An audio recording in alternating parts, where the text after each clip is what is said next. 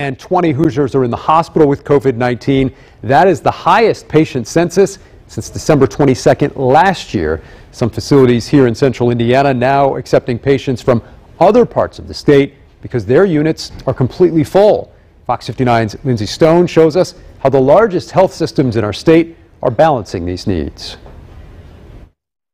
It's really unlike anything we've experienced so far throughout the pandemic. And a spike in patients now has smaller hospitals asking larger health systems for help. I've received 4 calls already today from other hospitals asking to transfer patients into Indianapolis. Dr. Graham Carlos with Eskenazi says some health systems are too full to accept more patients. So our ICU and hospital are as high and as full as we have ever been. Ascension St. Vincent Indianapolis has so many patients, it's asking ambulances to take them to other Ascension hospitals. It's had an increase of 26 COVID hospitalizations in just the last 11 days across all hospitals. We've had so many challenges with keeping our beds open because of decline in staffing. Dr. Christopher Doring, Vice President of Medical Affairs at Franciscan Health Indiana, says since mid-November, the number of COVID hospitalizations at Franciscan has increased more than threefold. We're not turning patients away. We are, unfortunately, as are a lot of hospitals, having to go on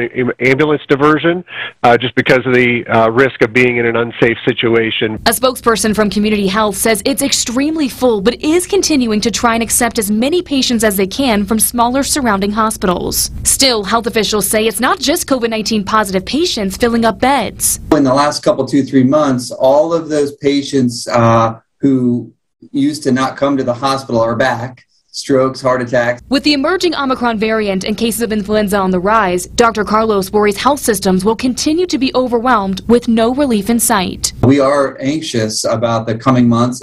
Health officials tell me they will not turn anyone away even if they are at full capacity. Now, a patient might be diverted to another hospital if they are full, but doctors say that every Hoosier will receive the care that they need.